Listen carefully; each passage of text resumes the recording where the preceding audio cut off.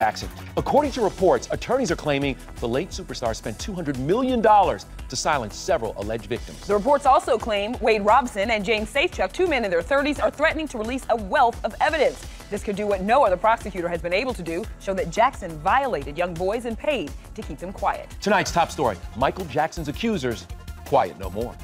We're talking about mind-boggling amounts of money. What the victims are trying to claim here is, listen, Michael Jackson shut people up, not just one person, not just two people, not just three people, but many, many, many people.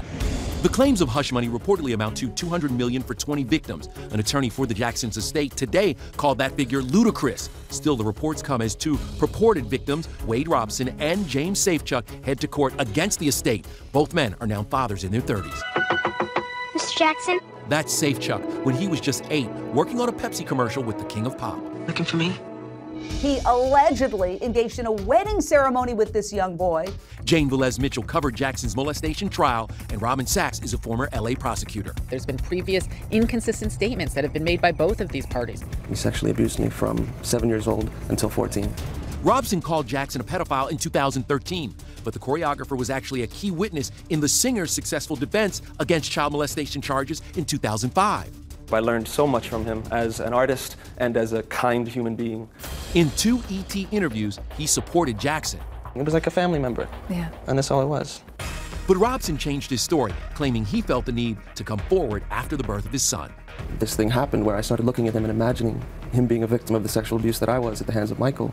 Totally false. Jackson always vehemently denied molesting children. Don't treat me like a criminal. If I would hurt a child, I would slit my wrists.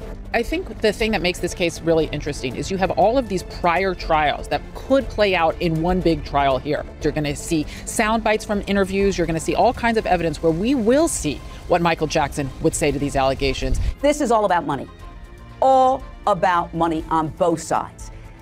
If Michael Jackson's reputation is tarnished to the point where people don't want to hear his music, that's going to hurt the estate. Jackson. According to reports, attorneys are claiming the late superstar spent $200 million to silence several alleged victims. The reports also claim Wade Robson and James Safechuck, two men in their 30s, are threatening to release a wealth of evidence. This could do what no other prosecutor has been able to do, show that Jackson violated young boys and paid to keep them quiet. Tonight's top story, Michael Jackson's accusers, quiet no more.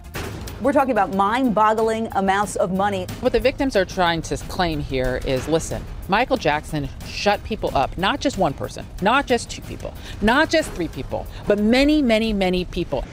The claims of hush money reportedly amount to $200 million for 20 victims. An attorney for the Jacksons' estate today called that figure ludicrous. Still, the reports come as two purported victims, Wade Robson and James Safechuck, head to court against the estate. Both men are now fathers in their 30s. Mr. Jackson? That's Safechuck when he was just 8, working on a Pepsi commercial with the King of Pop. Looking for me? He allegedly engaged in a wedding ceremony with this young boy. Jane Velez Mitchell covered Jackson's molestation trial, and Robin Sachs is a former LA prosecutor. There's been previous inconsistent statements that have been made by both of these parties. He sexually abused me from 7 years old until 14. Robson called Jackson a pedophile in 2013, but the choreographer was actually a key witness in the singer's successful defense against child molestation charges in 2005. I learned so much from him as an artist and as a kind human being. In 2 ET interviews, he supported Jackson. It was like a family member. Yeah. And that's all it was. But Robson changed his story, claiming he felt the need to come forward after the birth of his son. This thing happened where I started looking at him and imagining him being a victim of the sexual abuse that I was at the hands of Michael. Totally false. Jackson always vehemently denied molesting children. Don't treat me like a criminal. If I would hurt a child, I would slit my wrists. I think the thing that makes this case really interesting is you have all of these